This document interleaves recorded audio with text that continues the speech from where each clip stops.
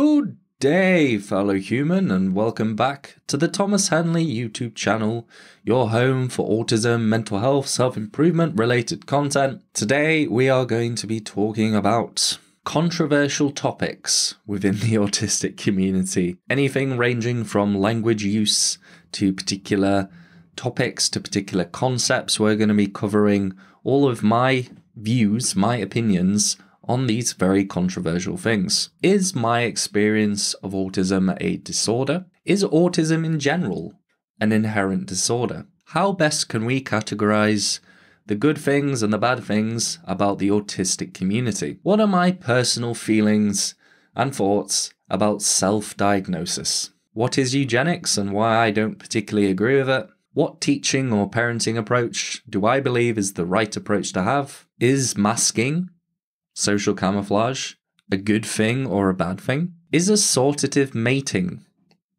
the act of autistic people or neurodivergent people finding other neurodivergent and autistic people to have relationships with, actually a thing? And is it really something that we should be striving for? And lastly, which language should we use?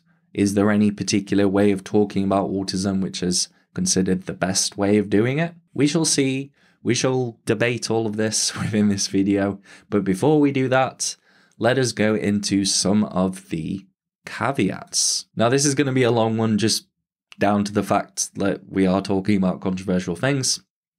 Number one, I'm not a licensed doctor or psychologist. I am a lived experience advocate. I'm not an expert. I am definitely just a voice out of many. Throughout this video, I will not mention particular organizations, people, or pages because I don't particularly like the whole aspect of fighting people and, highlighting certain creators as being bad examples of how you should conduct yourself in the autistic community. And I also don't want to be sued. Big highlight in the red text. Do not watch this.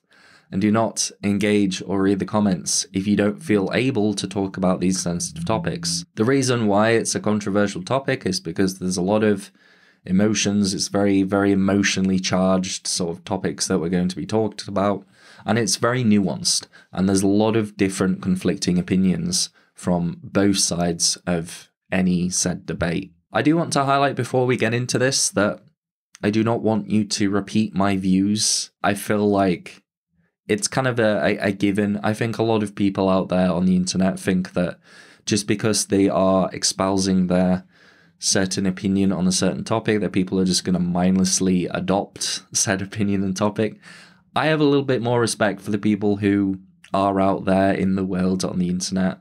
I think a lot of us do have more critical judgments and personal sort of independent thinking than a lot of creators and advocates think that we do. But just as a caveat, of course, please do not replicate and copy and paste my views to use in your own life unless you really agree with it.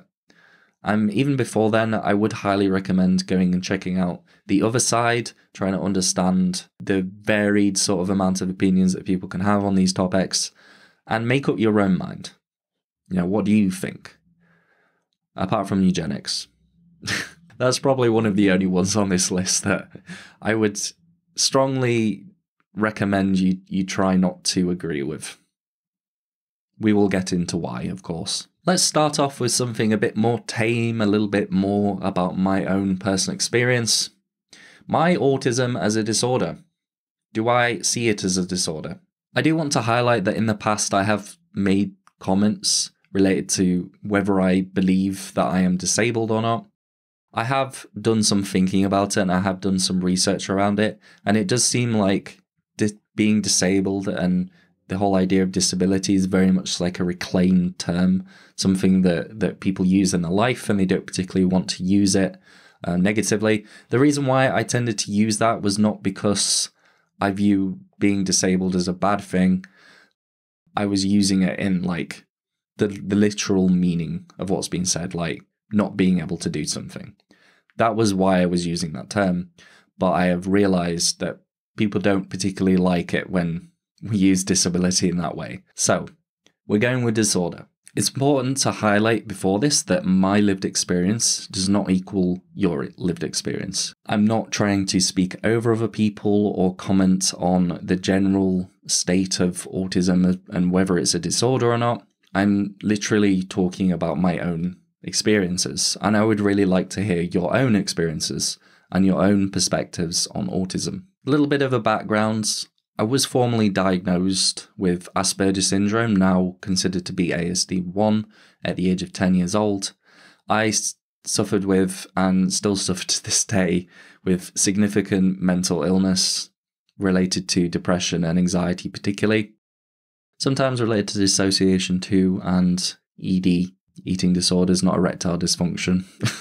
The reason why I bring up mental illness and mental health disorders is that a lot of my own support needs, my own functionality in life, tends to be very highly correlated with my mental health, the quality of my mental health at that time. Meaning that my support needs range from being very, very low, at the point I can be almost completely independent, up until very, very high support needs. The important thing here is that it's not necessarily related to autism. Autism changes how my own mental health, my own mental illness symptoms express, not necessarily cause me difficulties with functionality and cause me to need more support than perhaps my neurotypical peers.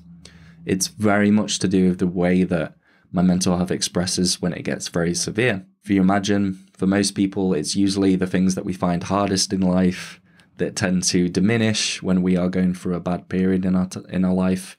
The things that we find quite enjoyable and quite easy, they don't tend to be as affected. It's always those things that are kind of more difficult for us to manage in life that tend to drop off when we feel bad.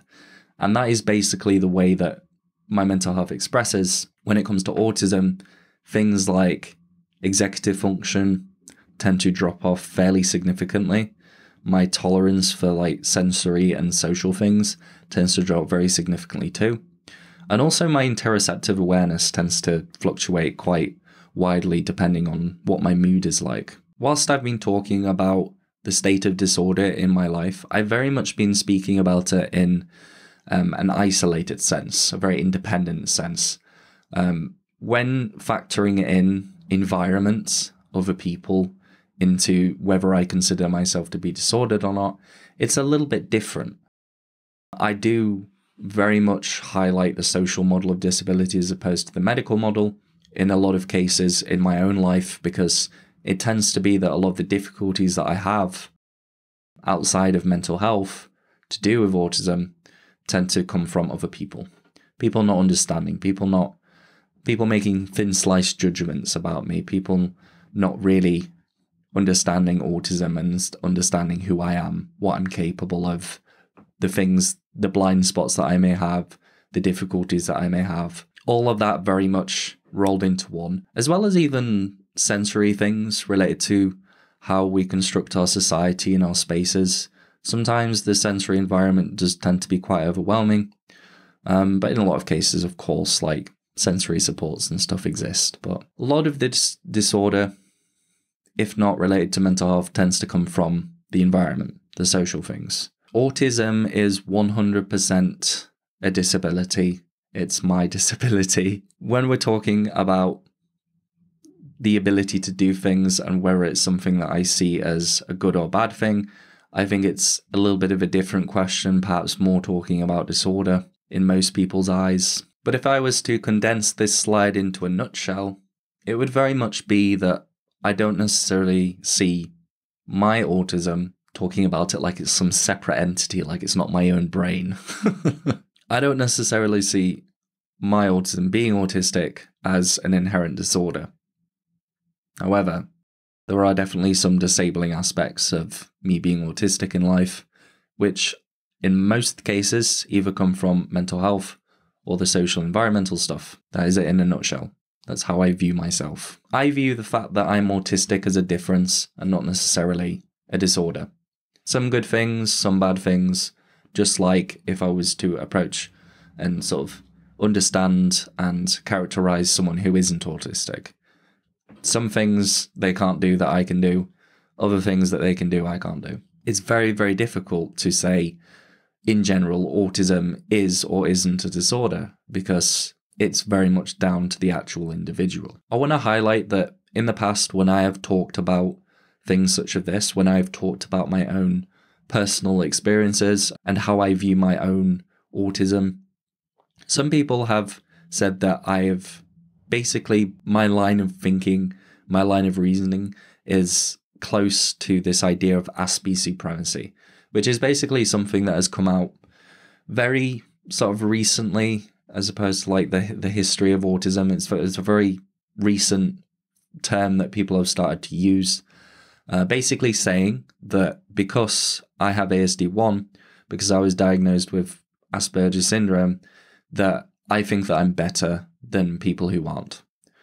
I think that I am better than other autistic people or neurotypicals, basically. What I would really want to highlight here is that I'm definitely not making a value judgment, saying that I'm better than people with higher support needs, or I'm better than people who aren't autistic. When I talk about autism being a disorder for myself, or in fact, in general, I'm not making a value judgment on someone's worthiness of living life and being a human as opposed to myself. Because disorder and disability is characterized by the medical system, it's somewhat relative to and based on cultural social norms to a certain degree. Perhaps if you had a room of people or a society of people who were experts at perhaps algebra, they could do very, very complex mathematical problems, and that was seen as the norm. People who couldn't do that would be seen to have some kind of disability in that sense, some kind of disorder in that sense. So it's all very, very relative and based on norms. And I don't think that we should be making value judgments based on what society deems to be right or not normal or atypical. I don't think we should necessarily be putting those value judgments on people. But we still can have a conversation about certain aspects of being disordered. There's another factor in this that, we all do have diverse skills, and to a certain extent, as much as we would like to think, we are not independent. We are codependent, a lot of us, unless you're living out in the woods, sort of crafting your own supplies and tents and everything. Even if you were to bring along like a knife that's made by a company, you are being somewhat codependent on somebody else. When the amount of dependency that we have on other people is outside of the norm, so it's a bit more than usual, that is when we tend to highlight it as being something that requires support needs, something that requires some adjustment, something that is a disability, something that is a disorder. You wouldn't say that, I don't know, one of your friends is disordered because in the morning they have to get up and use their car. They have to drive to work. Like, it's not a very independently made thing, is it? Like, someone has gone out of the way to buy and make this. Sure, you've purchased it off somebody, but they have made it for you in a certain degree. You wouldn't know how to make it, or most people wouldn't. You wouldn't have the raw materials for the metal. You wouldn't, you'd have to go to a place to get fuel. Perhaps you could have an argument or a discussion about whether that classes as independence because you're working yourself and getting money to buy that thing. But to some degree, we are all independent, like codependent on each other to function in our modern society. But that's talking about me, and it wouldn't be a controversial video without talking about autism in general. And I'm going to try, and I do want to preface this by again stating that I do not want anyone to copy and paste what I say, as in like adopt my own sort of mindset just because I said that this is my opinion. I very much want people to have discussions about this, to talk about it. With all those even more detailed caveats out of the way, I do want to cover exactly why I think sometimes it can be difficult to say autism is inherently disordering or not. Number one, when I'm talking about autism, I'm talking specifically about high-masking ASD1 non-intellectually disabled individuals. This is, of course, an opinion and not a fact. And even just having this discussion, like, I'm not really completely sure one way or the other, because there is so much individual variation that having one answer to this would be very silly. And it's also not really important, because in the grand scheme of things, it should be how an individual feels about themselves. Whether we were to agree on a certain position about whether autism is inherently a disorder or not, it doesn't really matter, because the fact is that we're living, wherever you are in the world, you are living in a society which is not built for you. You're living by social norms, social codes, cultural things which aren't necessarily the most helpful for you. There are going to be things about life that you're just going to find quite difficult. So having a conversation about the inherent disorder of autism can be somewhat freeing to a certain extent, and can highlight definitely the amount of disorder that comes from other people, and perhaps the need for adjustments and changes to be made in society. But it's not necessarily that important to have a solid answer to this question. I think it's important when we are talking about autism to remember that psychological diagnosis is not perfect. And even when we're talking about genes and brain structures related to autism, which, is the best way of telling conclusively, it's pretty difficult to characterize something which is so varied in its presentation from person to person. And there could be the case where perhaps there is a portion of autistic people out there who don't particularly have the expressions that we look for in the diagnosis, that are just kind of not really seen, or perhaps characterized as something else. And perhaps maybe some of the traits of ADHD and the presentations in that are somewhat similar to autism. The thing is, we don't necessarily know. We can only guess, we can only make up a concept and try and put some boundaries to it, and then assess people to know if perhaps they fit these certain boundaries that we've made. So it's inherently quite a difficult thing to talk about, because it's so varied in its nature, and also the way of most people telling if they are autistic is based a lot on subjective, culturally related things. I mentioned before about the social model of disability. Social model of disability is basically an approach where you basically shift the source of disorder, or the source of disability. I know people don't like using it in that way, so disorder, to the environment and not necessarily to the person. The way that our medical system works is by isolating things that are issues and then solving them. Quite often, for a lot of autistic people, or some autistic people, we don't always feel like autism is necessarily disordering us to that significant degree when we're on our own, when we have agency over our own life, when we're independent. It's only when you mix in other brains into the mix and, have those social elements and the sensory elements that it starts to get a bit difficult for some people. Perhaps a good parallel would be to conceptualize or try and make up this idea of an autism world, a world where autistic people are the norm, and perhaps neurotypicals are not the norm, the 1-2%, whatever percent of the population. They are the minority in that situation, and so a lot of our society would be designed with autistic social communication, autistic needs, autistic sensory sensitivities in mind, and not necessarily for neurotypicals. You could ask yourself, in a world like that, would you feel disordered? I don't think you probably would. It would be the norm. It wouldn't be an issue. It's just when you have a deviation from the norm and it's seen as something that can be problematic and cause some level of difficulty in terms of functioning and need for support, that we label something as being a disability, as being a disorder. There's also the fact that, when we're talking about autism as being inherently disordering, are we factoring in the co-occurring conditions that often come with autism?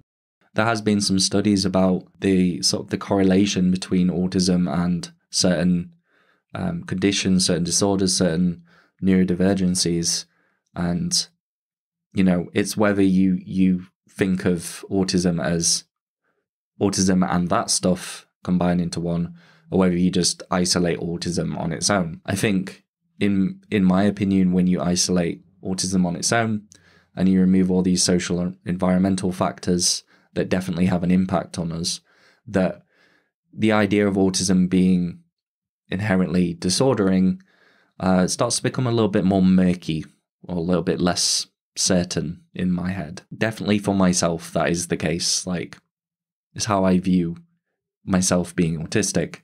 Might not be how you view it, though. One of the biggest criticisms that I get is that, okay, sensory difficulties. Okay, we design a society that's good for autistic people. But what about nature? What about humans developing in nature? And I think it's a pretty good criticism. Like, you can imagine, like the sun, perhaps, having sweat on the back of your neck and struggling with like insects and stuff, sleeping on the ground in like huts and all that. Sort of back then in the past, you could argue that autistic people would be disordered in that sense, and it's not necessarily due to these social cultural factors, these environmental factors. But I would like to highlight that, autism has not just sprung out of nowhere. There has been autistic people in the past, throughout history. I would hazard a guess that it's been around for quite a long time, even to the point where we don't really have this kind of modern sort of industrialized sort of world. I mean, this is just a opinion, just a thought. I don't have any evidence to back it up, but I'd assume that due to the way that humans develop in the nature of genetics, that there would definitely be autistic people back in the day. Could they struggle with the sensory environment a lot more than others? Possibly. But I do think there is an element of getting used to things, to seeing things as the norm. I've had many situations in my life where I've like gone to the beach and had like sand between my toes and almost had like a panic attack because I just hate the feeling so much. I've also been backpacking for a significant amount of time and had that experience quite a few times and sort of got used to it. I think it's very dependent on what you're used to. I think situations where autistic people are in nature, it would kind of just be part of life that these sensory things would happen, and it wouldn't be as much of a difficulty, in my opinion. And lastly, I do want to highlight again that disorder is very much relative and based on the norms. So, asking if autism is an inherent disorder or not, it comes with, what exactly do we see as disordered? Is it just something that's not normal, that impairs function abnormally? How exactly do we define what is considered to be disordered? Well, it's based on norms. It's like I was saying before about people in the world naturally just being excellent at mathematics and equations, but then there's like a portion of the population who are not. Like, nowadays in our modern world, that wouldn't be seen as a disorder, but because everyone is so good at maths and algebra in this other world, if you weren't like that, it would definitely be seen as a disorder. So it's all very, very relative and based on norms. And is there really much point to me talking about this? I don't think so. I think it's more important for me to talk about my own experiences. And I'd definitely love to hear about what your thoughts are, like in the comments. I'm not saying that this is the right answer. I'm not sure. I'm leaning more towards that it's not. But I'm also not, so big-headed to think that I have the right answer in this situation. I think there's a lot of factors involved in this, and I'd like to hear what you think.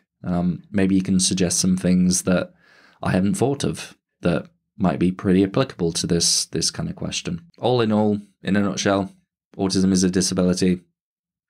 Whether it's inherently disordering or not, I think it varies person to person. Talking about it in generalities is always going to isolate off particular people who have different experiences, of course, because you're talking about things in general.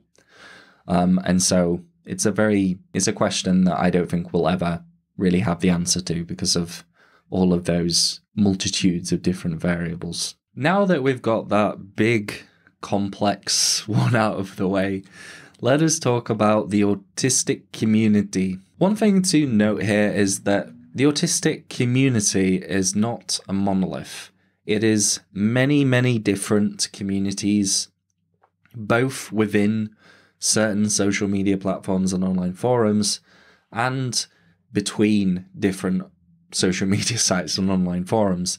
People tend to differ based on where they are located and also within those certain groups. Saying there is one autistic community is a bit of a silly thing to do. There is also a lot of infighting within communities, a lot of mergers with different movements and communities with other communities, and a lot of splintering off from said communities. As you can imagine, it's very, very difficult to characterize the autistic community as one monolithic entity, but I will try my best. The community has been integral to both my well-being, my self-development, and my autism journey.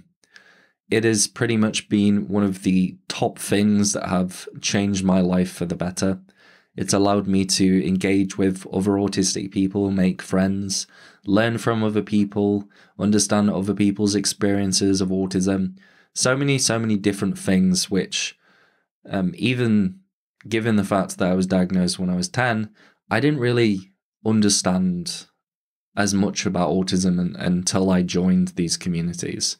It really, really did have a massive impact on my life. Overall, it has very much been a net positive for me, and the key word there is net. In the autistic community, there are definitely some things which are not the best. There is a lot of social dogma, meaning that there is a prevailing narrative being pushed by various groups of individuals, whereby if you don't particularly agree with on certain things or hold different opinions or different experiences, that those people will be very, very hostile towards you, throw slurs about, the ones that you can imagine, like ableist and all that, as well as a lot of heavy policing over people engaging with the community. I've had a lot of experiences in my past and also in the present with people being pretty nasty to me online just because I differed in the way that I perceived autism, or my own autism even, or different opinions that I held which weren't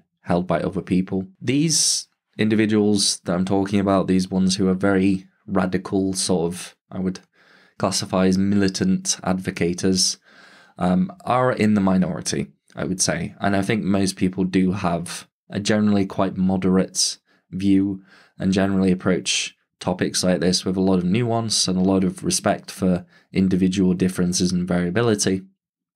But there are some people who are like that. And this is one of the bad things because it can be incredibly hostile to new members, to new creators, people who are wanting to share their experiences in order to help other people, and people who are wanting to find a group, find their tribe, find somewhere where they belong and people sort of understand them and accept them. I've seen and I have heard and people have DM'd me about instances where the autistic community, again, portion of these individuals, have been bullying them, harassing them, throwing slurs at them, assuming intentions, just all around being incredibly awful to them because of very, very minor things, like the way that they talk about autism, the way that they prefer to talk about their own diagnosis. Little things like that, if they don't fit into this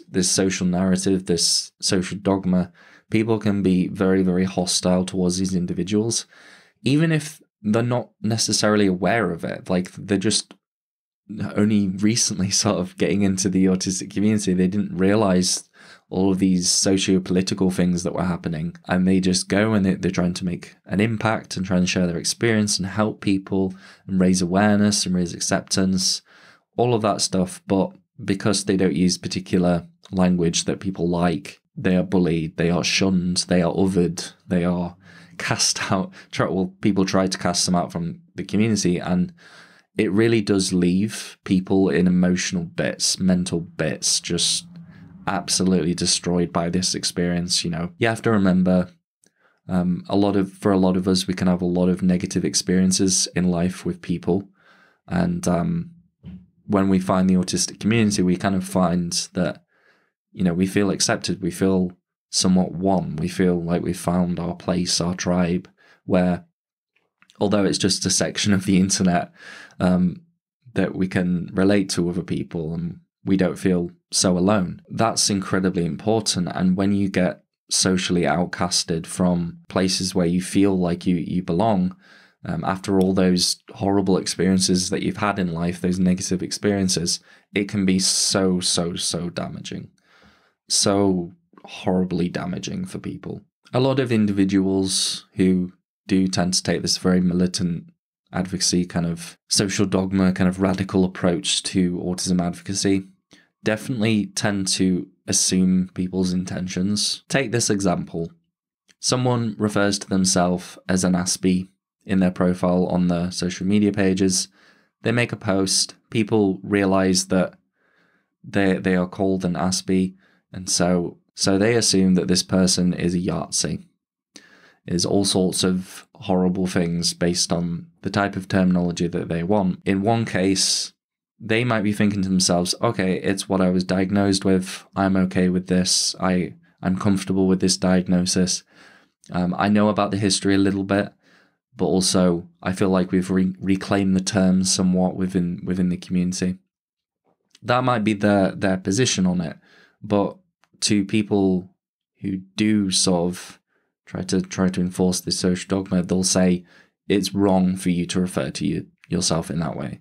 It's a bad thing for you to refer to yourself in that way. They will assume that this person is inherently ableist, inherently Aspie supremacist, making all sorts of wild accusations about what their intentions are with referring to themselves in that way. I think when we're having a conversation about things like this, it is important to approach it with a degree of sensitivity, and also approach online discussion with the knowledge that we don't know someone's intention, and trying to be aware of that and remind yourself of that when you are engaging with people, I think is a really important thing. Let's take another example. You are out in the world and you meet somebody, you're kind of like at a group party, you tell them that you're autistic, and they say to you, oh man, like, being autistic must be so hard, like, I couldn't imagine being autistic, like, I think I'd just,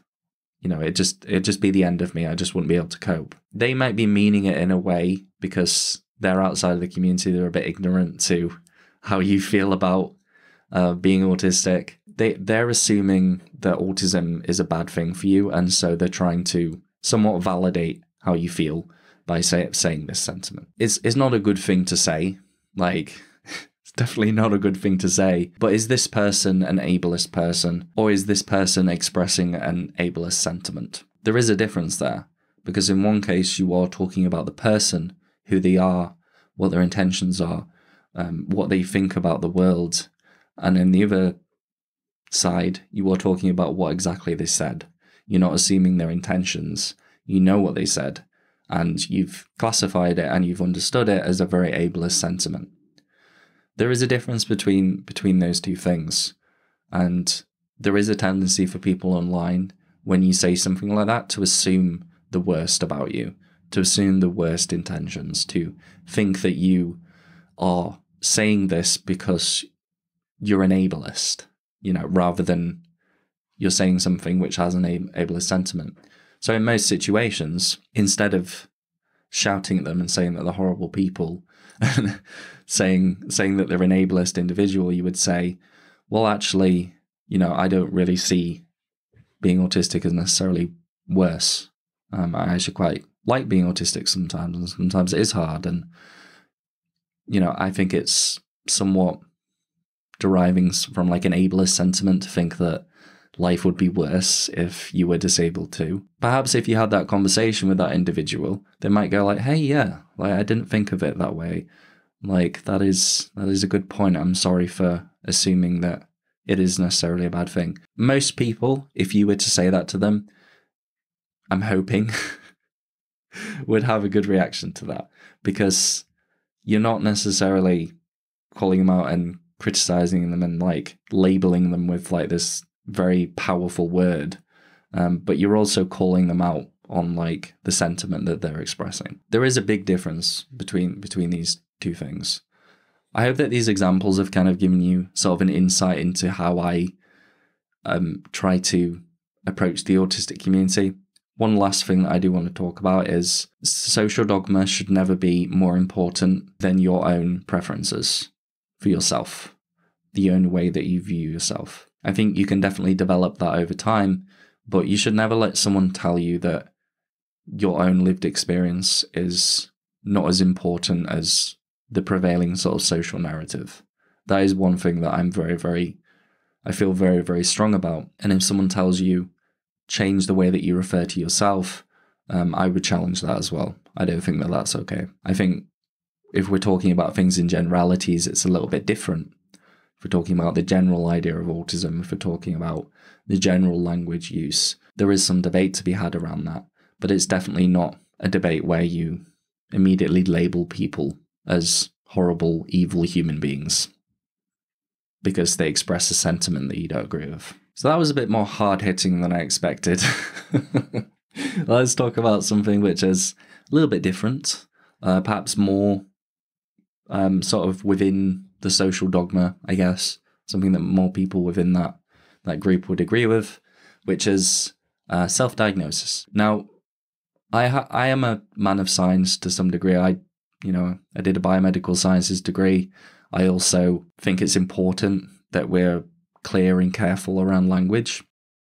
I prefer using the term self-identification because self-diagnosis generally has a pretty negative connotation in any other circle, in any other in the medical community specifically. Self-identification does not, and it basically does mean the same thing as self-diagnosis. It's just a little bit more accurate to what's going on. Diagnosing is generally something that is done by a professional.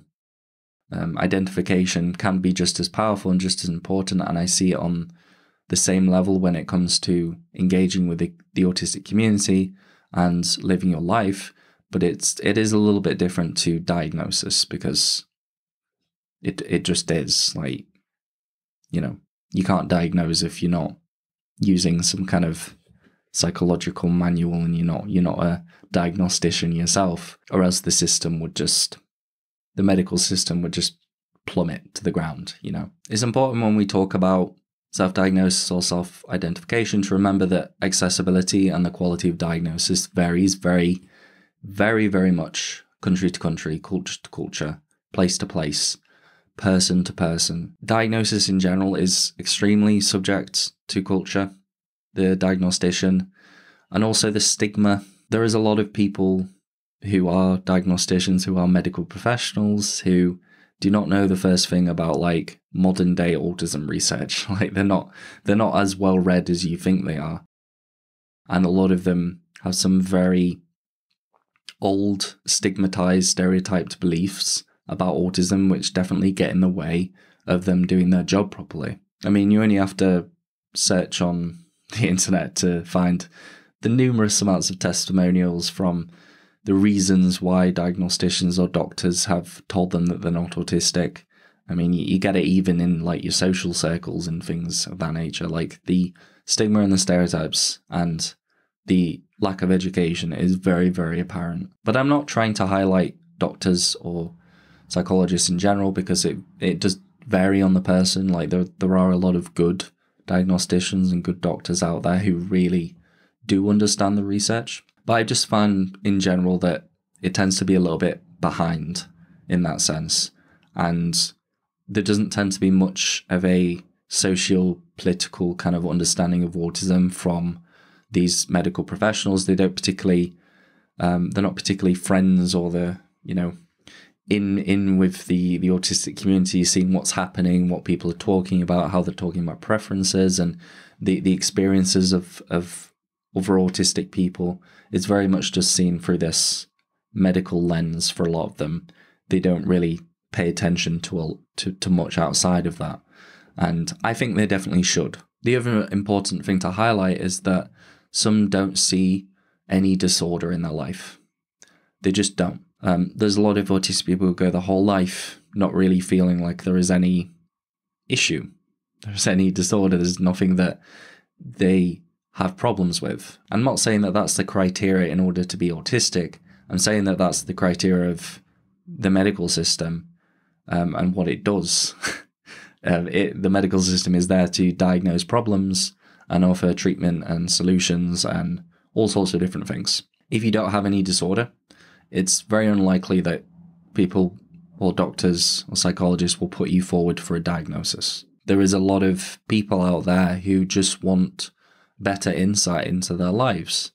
They perhaps want to understand why they feel so different. They perhaps want to make adjustments to their life which will increase their life quality. The medical system does not diagnose someone for their identity. There is also a lot of use in self-identification, self-diagnosis, if not only for the accessibility and the things that I've detailed, the reasons why, but just to find somewhere where they can receive advice that works for them. Find somewhere where, when they talk about experience that they have, that people understand them. A place where you can read up about people who are similar to you and how they've experienced life and the things that they've done to help themselves, how to self-advocate, how to make adjustments to your environment, how to do all sorts of really, really positive things for people's lives. To put a limit on people to have a diagnosis to enter that space, I think is a very silly thing to do. And that's why I don't particularly feel that diagnosis should be needed in that sense to say that you are autistic and to join the communities and to be a part of the discussions. But I love to hear what you think about that, because I do think that when it comes to distribution of support, when it comes to the integrity of the scientific method, I think there can be some blurry lines, but I'm not too sure. All I know is that when it comes to the community, that self-diagnosis or self-identification should be accepted, shouldn't be something that is questioned. Because a lot of people will say that this whole idea of self-diagnosis and self-identification is used as sort of a fashion label, or it's used as something to garner attention. And it's often something that is very flippant, very impulsive, a self-label that people give themselves without any thought. And I do not agree with that. I think the majority of people, large majority of people who are self-diagnosed or self-identified, they spend a lot of time trying to understand themselves, trying to understand autism, listening to other people, reading up about certain aspects of autism. I think it does those people a discredit to say that self-diagnosis is this very impulsive, silly thing. It can be for some people, just like with everything, but for the majority of people, it's not. Let us talk about something which perhaps is a lot less grey, perhaps a little bit more on the black and white side of things, and that is eugenics. If you don't know what eugenics is, it is basically the philosophy of improving the genetic quality of the human race. Very, very broad term. I think to most people when they hear that, it's like they don't know whether to say if it's good or bad. Like it kind of sounds like something, good, like we're improving things.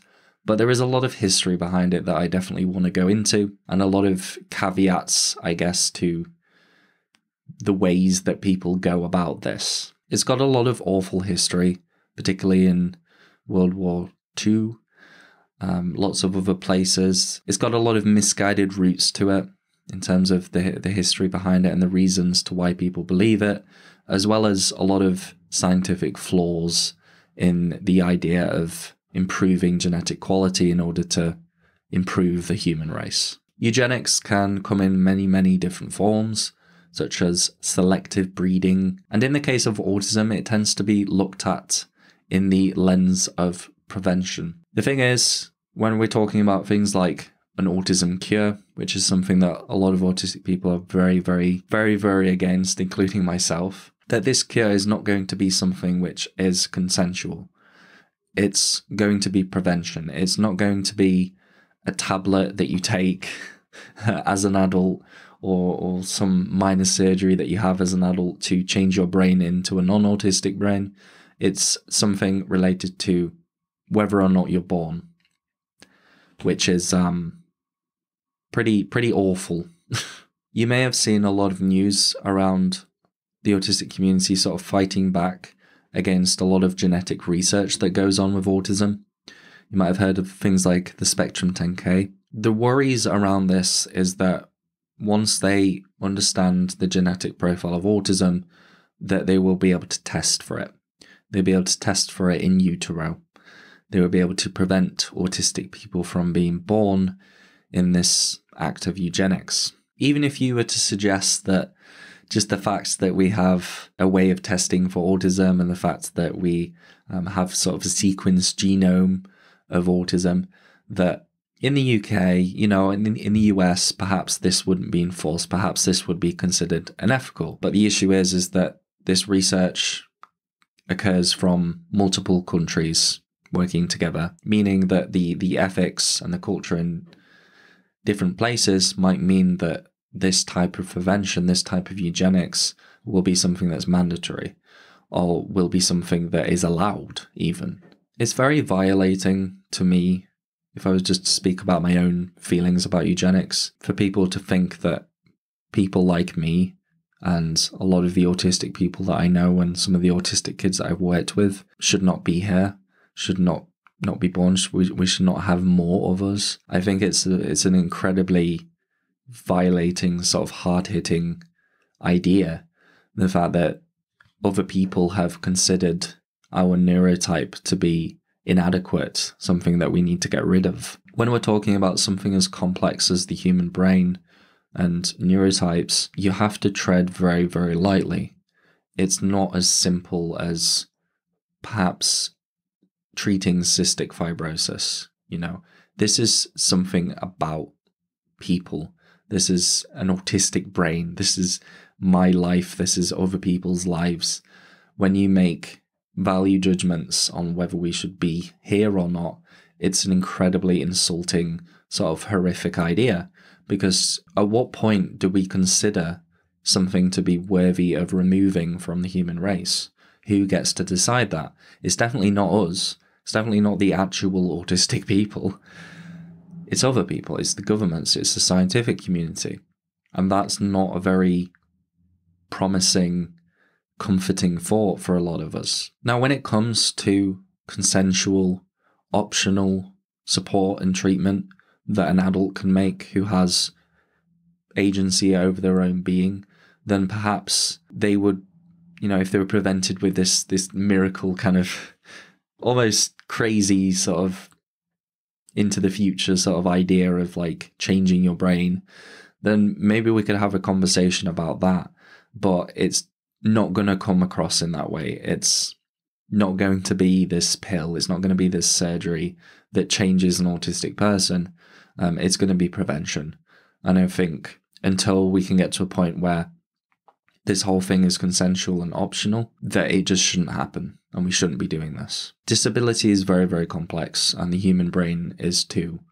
And to excise autistic people from the world, I think will both have a lot of detriments for the world, but also when it comes to basic humanity, I think it's an incredible sort of violation of that.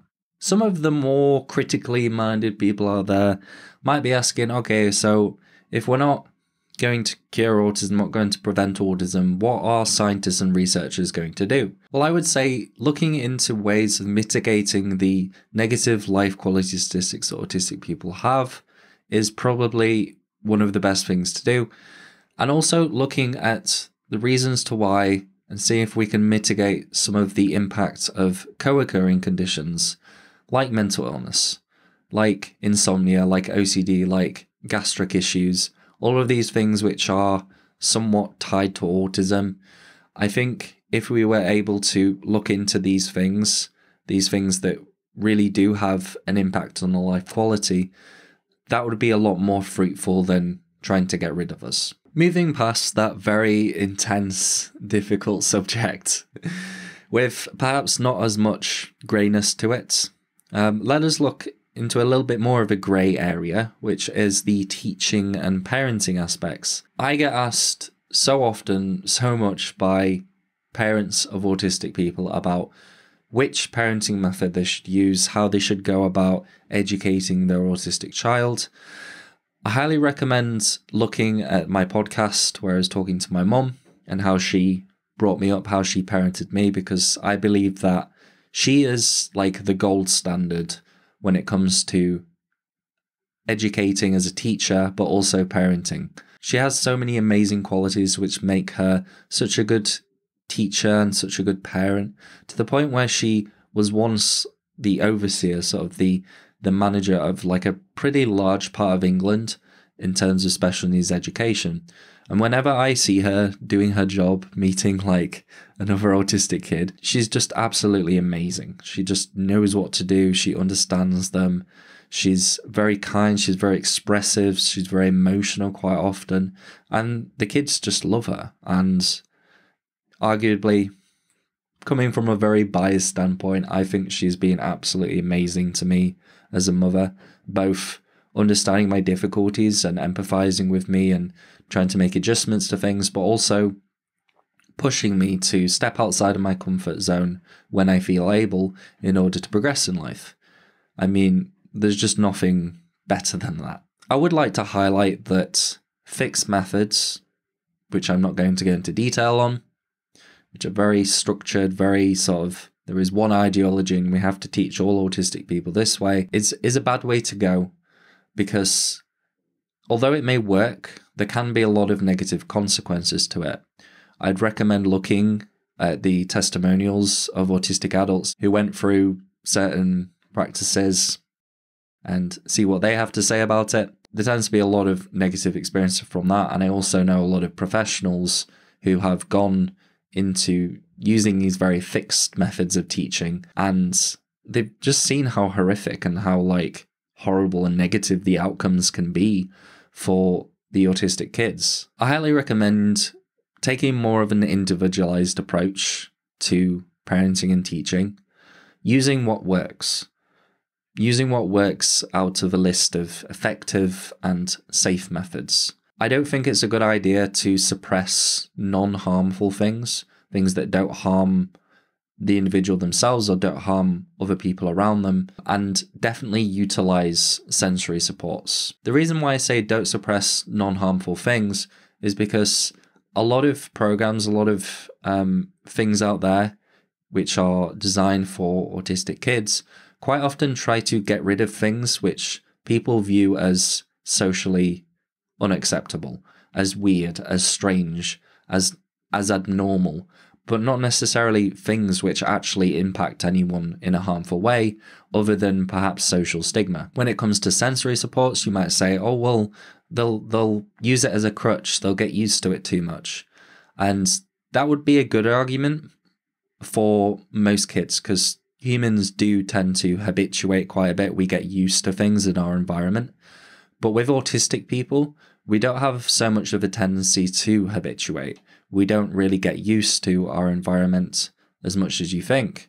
And over time, sensory supports can really, really help improve our life quality, improve our ability to go do things throughout the world without risking overwhelm, risking meltdown and shutdown. Just because kids are using it when they're younger doesn't mean that it's bad for them to continue using it into adulthood.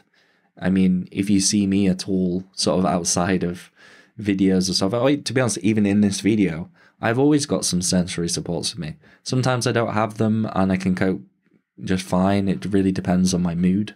But having these with me allows me much more access to the world. It definitely doesn't impact me positively if I was to get rid of them all and just deal with things. It doesn't work like that. I'd also say try not to change something that is inherent to autism, inherent to your child. Unchangeable things. The fact that we are monotropic in our being, the fact that we need a little bit more time to process, the fact that we need a bit more time to transition, the fact that we do get very, very intensely focused on something and breaking us out of it very suddenly and aggressively does tend to cause us a lot of stress. That's not something that you can teach us not to experience. So those three things are definitely important. And I would also highlight teaching your child some self-advocacy tools as being very, very important. It's not really something that I went through life doing very much, and I wish that perhaps I had advocated for myself a lot more in different circumstances. But in a lot of times in life, we will come across people who don't understand us, people who don't agree with us, and being able to advocate for our needs and doing that very early on, I think is a really important key thing to do, to have the skills for, to utilize. So that's a little bit about parenting and teaching. I'm not going to go too much into detail in that because I tend to focus a lot of my work around autistic adults, but I did think it is important to talk about that because there are a lot of autistic adults who have very, very bad experiences with certain educational teaching practices. Important to mention. What about masking, social camouflage, the act of convincing people that you're not autistic? The thing is, masking to a lot of people, to a lot of autistic people even, can be very confusing and used wrong in a lot of cases. It's kind of used as an umbrella term, and it does have an actual definition. It is mechanisms in order to stop people from realizing you're autistic, but people use it a lot in lots of different loosely defined contexts. The thing that I hear the most when I talk about unmasking is that masking is essential. I definitely disagree with that. I don't particularly mask myself. But social camouflage, masking, does have benefits for some people in some situations to a point. This could be things like progressing in career. You know, there is a large social component of progressing in the working world. It can also be about protection, making sure that you're not picked on, bullied, all sorts of horrible things. And also sometimes in dating or trying to socialize and make friends, some people interpret our way of being sometimes in a wrong way as sort of making these thin sliced judgments, assuming what we are like, even if we're completely the opposite. So there are some benefits, and I do concede on that. And, you know, I can't say that in all circumstances that masking is always going to be an inherently sort of net negative thing. Sometimes it might be useful for some people and within certain jobs, or in certain life situations, certain environments, certain cultures. It's very much individualistic. And if you do want to hear more about masking, I highly recommend that video that I was talking about. If you go through the Autism University playlist, you'll be able to find it quite easily. There are also a lot of negatives to masking, which I think people don't really take into consideration when they say, oh, mask is important. And that is issues with self-identity, mental health, energy, relationships, self-advocacy, finding your tribe, feeling at one with society or a community. These are all key negatives to masking long-term around everybody and everyone for your whole life. When it comes to self-identity, a lot of people who have masked for a long period of time often can't even feel connected to themselves when they look in the mirror.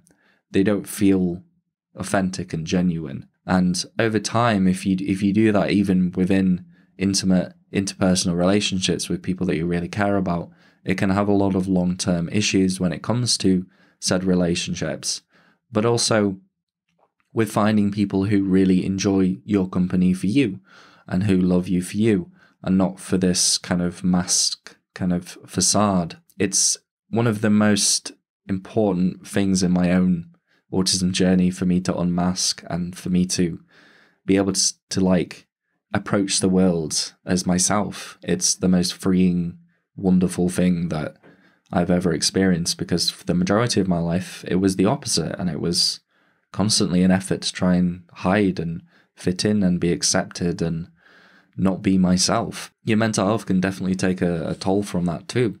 And the act of masking itself in social interactions can increase the amount of energy demand that that social interaction has. So one of the weird things about me unmasking is that actually I have a little bit more capacity to socialize than I did when I was masked, because I'm not constantly monitoring myself and other people and trying to figure things out. And, you know, I'm using communication styles and ways of communicating which are a bit more me, that I use, that I like. I don't have to multitask whilst having a conversation with somebody. It's great. It can really increase like the perceived social reward that I get from interacting with people. And also self-advocacy. Because if you're not being yourself and you are not letting people know that you're different, you're definitely not informing people of what your needs are and enforcing those and advocating for those needs. It's important to do, because it can really have a positive impact on our life quality when we do unmask and when we do self-advocate for ourselves in these types of situations. You can also find your tribe, find your people. You know, if you are masked, then it's likely that you won't empathize with or agree with a lot of other autistic people in their experiences. But perhaps when you take a deeper look into yourself, to your psyche, to your experiences, you might find that you actually share a lot in common with other autistic people. I have talked about this idea of integrated masking, which is a term that I've come up with myself, which basically means choosing when you want to mask and what you want to mask at certain times. I'd highly recommend trying to unmask around people who you're very close to. You might have situations related to work, related to interactions with people that you don't know very well, strangers, confrontations where you might want to mask, but it's very up to you. And if you can handle the negative impacts on your energy, on your mental health, and you want to do that, then I can't say don't do that, but just be aware that long term it can definitely like contribute to things like autistic burnout or fatigue. I would also like to point out that if you have been masking for a large period of time, you might actually not know what you're masking, not know which part of you is real and which part of you is fake. And that's an experience that I've had quite a bit in my own unmasking journey. Being able to spot and identify which behaviors of yours is masking or not, I think even if you do want to mask, it's still important to be aware of, because you might not always be aware of the fact that you are putting on a front, because it might just be so ingrained in you from years of putting this front up that it's hard to separate from the true you. It can be very fruitful to try and understand yourself in that way and see the reality and see who you truly are. Even if you do go back to masking in a lot of circumstances, at least you know. At least you can be yourself around people that you love. So let's move on to something which is a little bit more of a funny, kind of interesting, out there concept. This is assortative mating, the act of two autistic people naturally finding themselves and having a relationship and dating and having kiddies. I first heard this from Professor Temple Grandin. I do believe that there might be some further sort of roots in history before Temple Grandin. I'm not too sure about that. It's not really something that I can necessarily disagree with, because it's more of an observation just from looking at the way that people behave. Like, you can't really disagree with what's happening. But I think a lot of people think that the ideal for autistic people, for them themselves, is to find another autistic person. And that is something that I don't agree with. It's true that not a lot of inclusion work or true education is given to the masses. And so it does kind of leave us somewhat isolated from the majority of non-autistic people, aulistics. But the thing is, there are good things and there are bad things about dating within your neurotype, dating another autistic person. It's not all sunshine and rainbows. Yeah, sure, you empathize with each other a bit more. Perhaps your social battery is a bit more aligned. have all of these different things, but your neurotype is one part of the relationship. Other things, traits, values, personality, culture, goals in life, goals in a relationship, those things are so much more important than having a similar neurotype to your partner. I don't think that this should be like the main focus. I think it can be a nice aspect, but I definitely wouldn't shut yourself off to dating people who aren't autistic, because you might find someone who you really vibe with, someone who really is curious about you, wants to understand more about autism, is willing to make changes, is lovely to be around, is supportive, good sort of direct communicator. You can find that in people who aren't autistic too. I'd say that it could be a good thing for some people. I think for a lot of us, it really depends on those other things. Those are the most important things. When it comes to like pairings, like assortative mating, I do think that, you know, because obviously there is some crossovers between autism and OCD that could work quite well in terms of like routine and organization. I think, you know, the OCD individuals that I know tend to have similar sort of thinking patterns when it comes to like organizing their life and themselves as to me. And also I do find that I generally get on quite well with ADHDers. Like we just kind of vibe off each other. I'm very kind of direct and to the point and keep us on track, whereas the ADHDer might sort of divert and sort of change topics and such, and sort of add a bit more interest and sort of excitement to the conversation. So I think it usually works quite well for me whenever I've interacted with an ADHDer. But anyway, assortative mating, you know, can't really disagree with it, but I'd say if you are glorifying it as like the only option, I think you're wrong. Personally, I think that other things are much more important than someone's neurotype. Lastly, let's talk about language use, which is probably one of the most difficult, annoying aspects of the online world. I think my stance on language use can be whittled down into individual preferences being more important than the prevailing social dogma. What people want you to say, basically, versus how you want to refer to yourself. Personally, I prefer identity-first language, saying I'm an autistic person rather than I have autism, mostly because it doesn't really feel inseparable. Like I can separate it out from me. It's pretty inseparable from like who I am as a human being. Like I can't say, oh, okay, this part of me is autistic and this part of me isn't autistic. I'm just an autistic person. I have an autistic brain. The thing is, when we come to different opinions about the sort of language use that we have, there isn't a general consensus, and people have tried to get a consensus, and opinions have varied very, very widely between individuals who are autistic. So it's difficult to enforce one way of speaking about autism because everybody has their own ideas of it and their own preferences. Again, this comes back to lived experience. This comes back to the individual. If someone wants to use language to describe themselves and they're happy with it and they feel comfortable, it is their disability, it is their difference, their neurodiversity. You cannot tell them how to change that. When we're talking about the language use in general, I think it's a little bit different. But again, it's always in my head trumped by what preferences the individual would have in that circumstance. It doesn't matter what everybody else thinks. Personally, again, another opinion, I prefer neutral language over pathological kind of medical-based language. Chiefly because I don't think it's good to put value judgments on things like that. You know, if you're struggling to understand what I mean by pathological language, take example like PDA, pathological demand avoidance. You know, it's kind of characterized as being something wrong, something that's bad.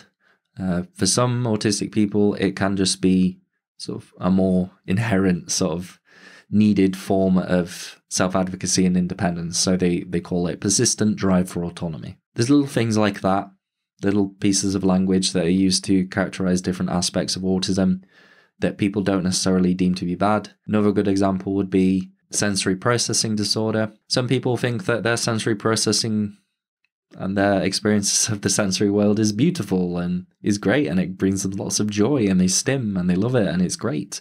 Sometimes it's bad, but sometimes it isn't. Sometimes it can be good.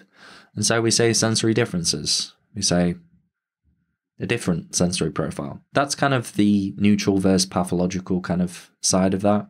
So I'd highly recommend looking into that a bit more, because it has definitely been a lot more transformative with me. Another opinion here, I don't particularly like the term Asperger's or Aspie. Some people within the autistic community think that you are a supremacist and you are basically supporting a Yahtzee agenda if you like the word Aspie and you call yourself an Aspie. I do not think that. I think to a certain degree we have reclaimed that word, and I think a lot of people don't necessarily understand the history and such behind it, and they just like the word and it's just something that they were diagnosed as.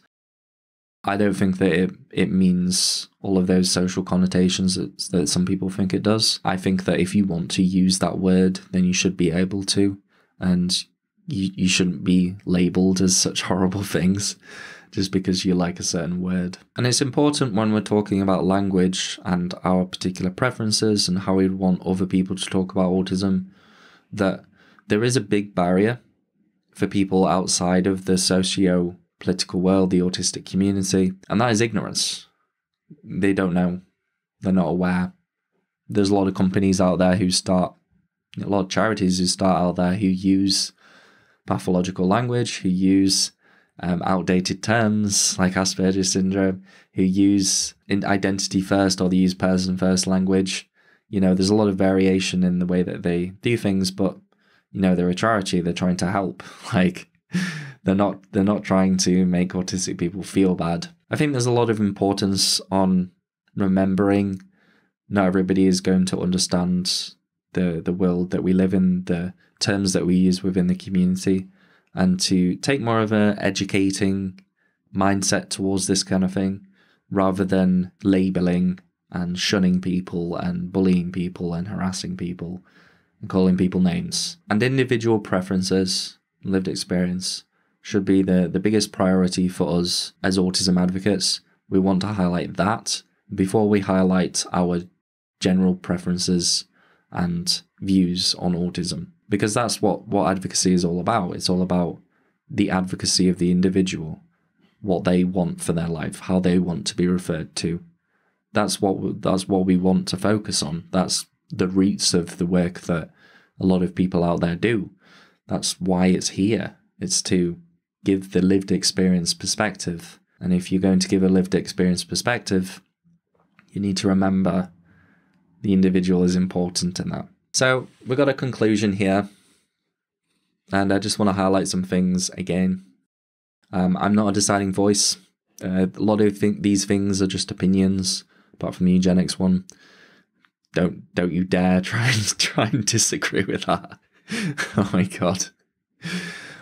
We definitely do not want that. But in general, a lot of these are opinions, and I would like to hear your opinions on this. I definitely do not want to be labelled as all sorts of horrible things, if possible. If you can hold yourself back, perhaps have an open sort of honest discussion or conversation about these types of things, that would be great. I'm also not really trying to convince anybody of much. I'm just wanting to discuss these things because I know that they're very controversial topics, and a lot of people stray away from them because of the nature that they're controversial. But I think we definitely do need to talk about these things and have a dialogue about them, just because they are so emotionally charged, and we should really try to figure this stuff out. Please do not copy and paste my views, etc. I think in this conclusion, my overall message here, if anything, is place people's lived experience above social dogma. Make sure that we highlight individual preferences over group preferences. Remember, people can be ignorant. Remember, people can have different opinions. People's language, what they say, although could have some connotations, does not necessarily mean that they are intending it in a bad way.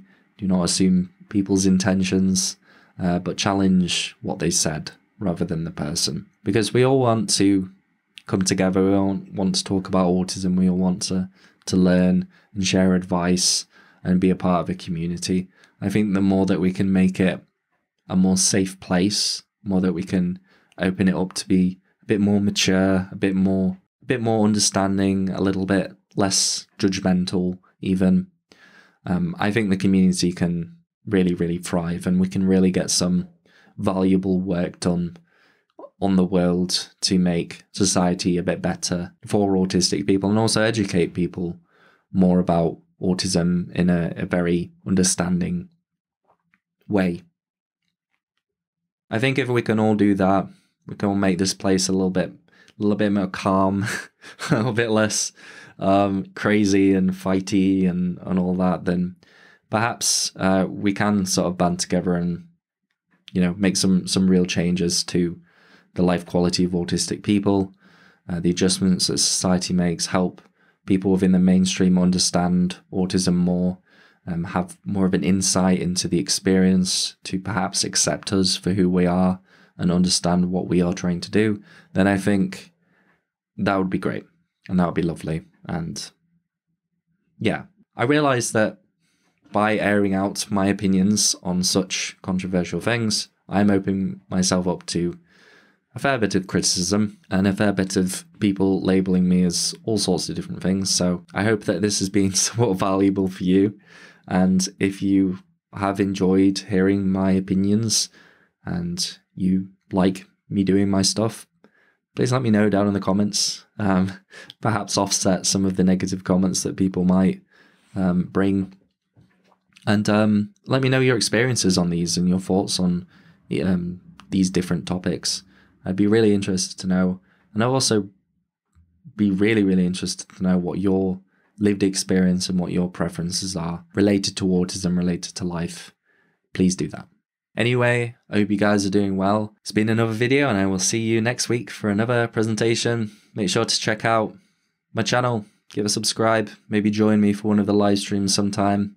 Pitch in, we all have a good time, fun time. And yeah, take care guys. See you later.